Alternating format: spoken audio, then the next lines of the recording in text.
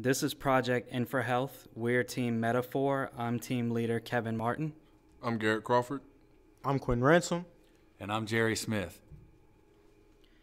So our app is a health monitoring system which would allow athletic trainers to input data into an athlete's account based on their weekly test results.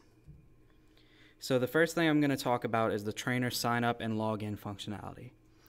So the first thing I'm going to choose here on this app is trainer.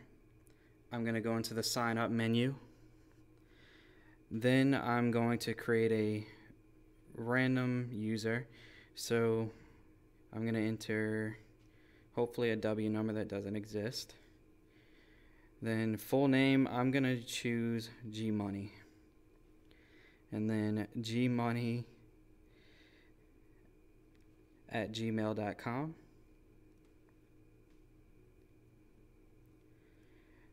Now I've got to put in a password,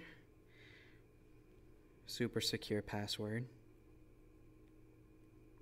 Then I've got to confirm that password.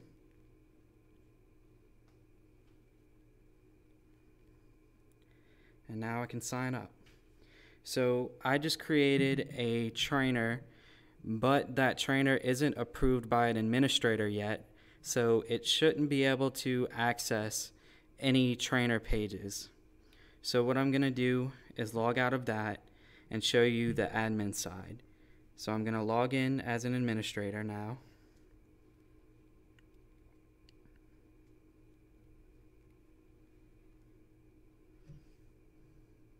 Okay, so now that I'm logged in as an administrator, I can go here to the sign up page. Ideally, every time you log in as an administrator, it should send you directly to the admin pages, but we don't have that set up and working yet. So from here in the admin pages, you can manage pending trainers, and there you see Gmoney that I just created. You can either approve or deny it, so I'm going to approve it. It goes away, and now it will show up in the manage existing trainers. So from here you can scroll down and there's Gmoney.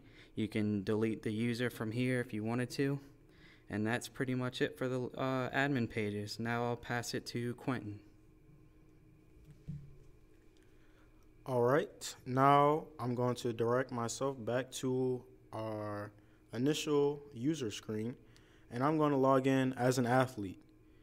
So my name is Bob, yes, and I'm going to put in my credentials to log in.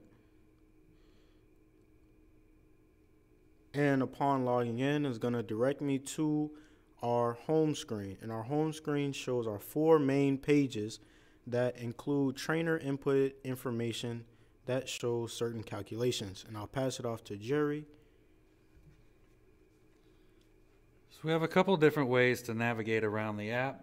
First, we have a navigation drawer, which you can open either by pushing the button at the top with the logo on it.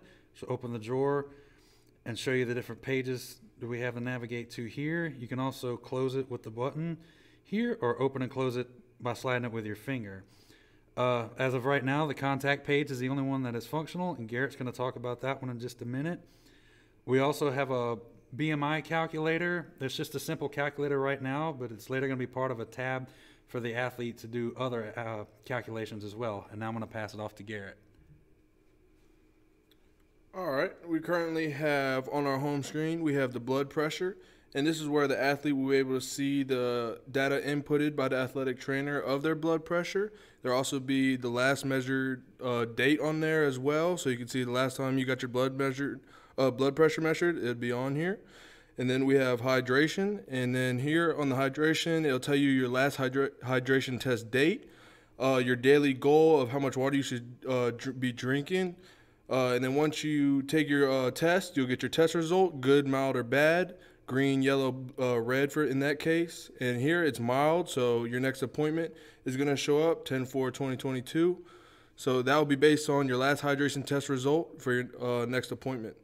And then also in the screen navigation, we have the contact page, and in the contact page we have the athletic trainer. So within this contact page, you'll be able to call the athletic trainer if you need to get a hold of her, or you can go back and email her just in case. everything we're working on here. Now I'll pass the phone back to Kevin to talk about future goals. So for future goals, trainers should be able to create teams and populate them with user accounts. They should also be able to input health data into user accounts. Users should be able to see specific pages based on their roles, and we need to implement a more secure way of storing health data.